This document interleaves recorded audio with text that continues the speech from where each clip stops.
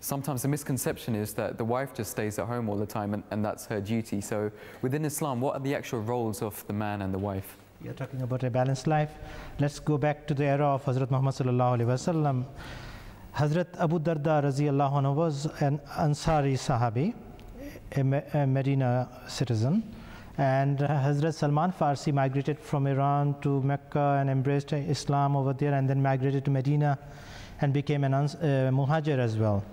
And he was made brother of Hazrat Abu Darda raziyallahu anhu by Hazrat Muhammad sallallahu alaihi wasallam, and Hazrat Salman Farsi understood the philosophy of Islam and the balanced life Islam teaches.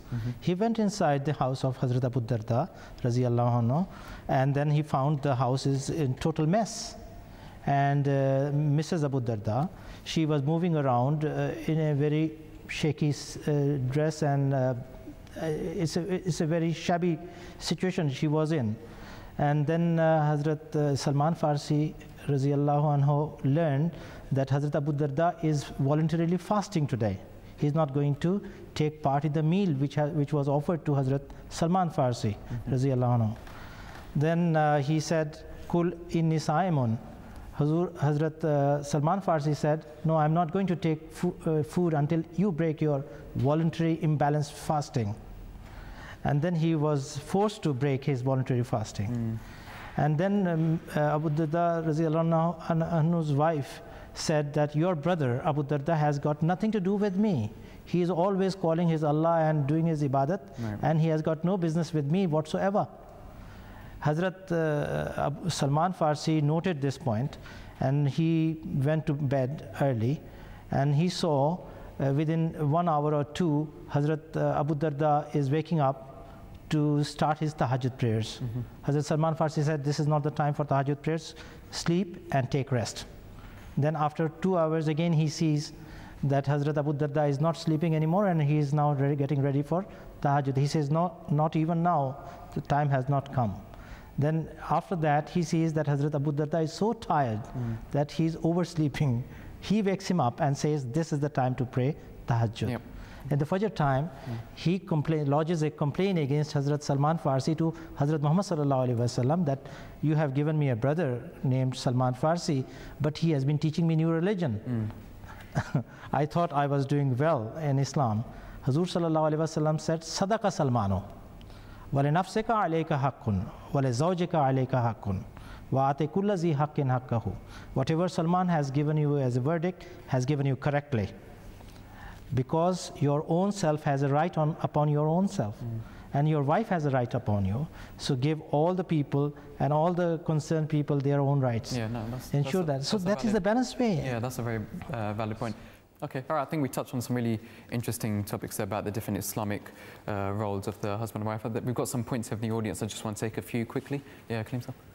I think sometimes this is misinterpreted as a sub's point, because it makes it seem as if Islam has a very kind of rigid patriarchal structure to it. In actual fact, when you look at it, the family structure is matriarchal.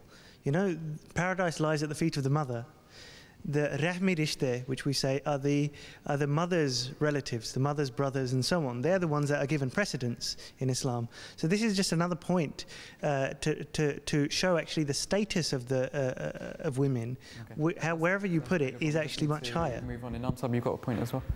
I actually wanted to come back to the point that Azhar Hanif Sahib made about the primary domain of the woman being in the home, as it were. But yet she is allowed to gain an education and work, etc.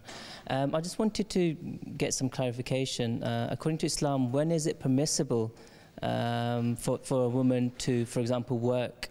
And are there any types of employment that should be avoided at the same time? Yes, a good question. Perhaps going into a different subject matter, but talking about the woman itself, who may be your wife, and who doesn't have children, or who has older children and wishes to go out. There's no restriction, and again, there's no hard and fast rule on this. These are decisions which couples have to make. And I find that since they don't talk through these things before they get married, when they are confronted with them in marriage, they become stumbling blocks in some cases. So the discussion should be opened up as you're trying to find a good life partner. What do you desire in life? Do you desire to be mainly a homemaker? There are some women that just love to be homemakers, and this is not Islamic. This is found in Jewish culture, in Christian culture, in Hindu, and all these cultures talk about the role and the primary rights of women based on their biology, their mentality, and the facts of sociology. So in African culture, you have the same situation, but the question is so valid that the couple themselves should talk this out, not society make these decisions. We can't tell women when they're allowed to go out and get educated and go out and work. You know, the situation and circumstances determine that. And the personality of the individual will also decide if it's good for you to work as a police officer or as a lawyer or a doctor or whatever it may be. Okay, so we're talking about careers here, and some people, slightly moving forward on here, some people say once they get married, they want to develop their careers and they don't want to have children necessarily straight away because of their career. So what kind of guidance do we have on that? Is there any injunction in the Quran or Hadith that's saying that you shouldn't delay childbirth because of financial reasons? What guidance do we have on that? As far as finance is concerned, Quran has categorically mentioned that if you fear poverty and you don't take children, that is not allowed. Allah feeds you, and He will definitely feed your children and next progeny as well. We need to just move on. Are there any people in the audience who actually do have kids, and how has that affected your life? Najm Sahib, let me turn to you first. Yes, Brother Christopher, I have 3 children, and I think that, I mean, is very joyous for those who have had children, basically. You know, I mean, you've got your own work. We're talking about career as well. How is it? In terms of work and stuff, yeah. I mean, we always, you know, there's never enough hours in the day. Mm-hmm. You always want to spend that extra time with, you know, with your children, because you know they're a part of you.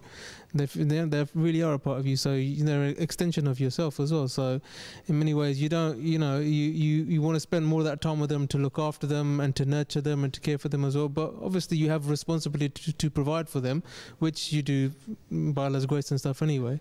So.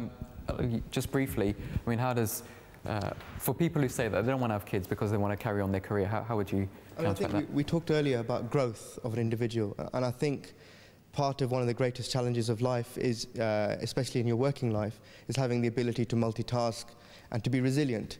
And there's no better resilience that can be developed by someone that is working long hours and being successful in their working life while managing a healthy work-life balance and spending the time that needs to be spent at home with the children. Okay. Okay, that's a great place to finish on. We just need to take a short break, but join us afterwards in the second part of this program. We're going to be discussing what happens if things don't always work out fantastically in your relationship. What can you do and how can you get over these problems as well? So join us after this short break.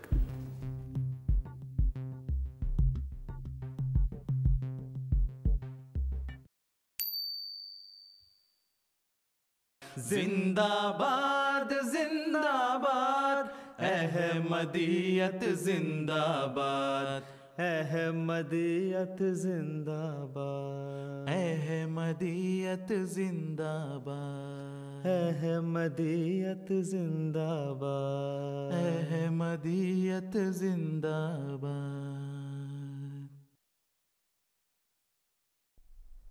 वक्त था वक्त मसीहा न किसी और का वक्त था वक्त मसीहा न किसी और का वक्त मैं ना आता तो कोई और ही आया होता मैं ना आता तो कोई और ही आया होता.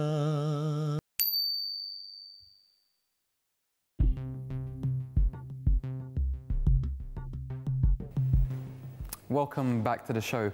Today we've been discussing marriage, and in the second part of this program we're going to be looking at what you can do to ease out some of the problems that come about when you first get married.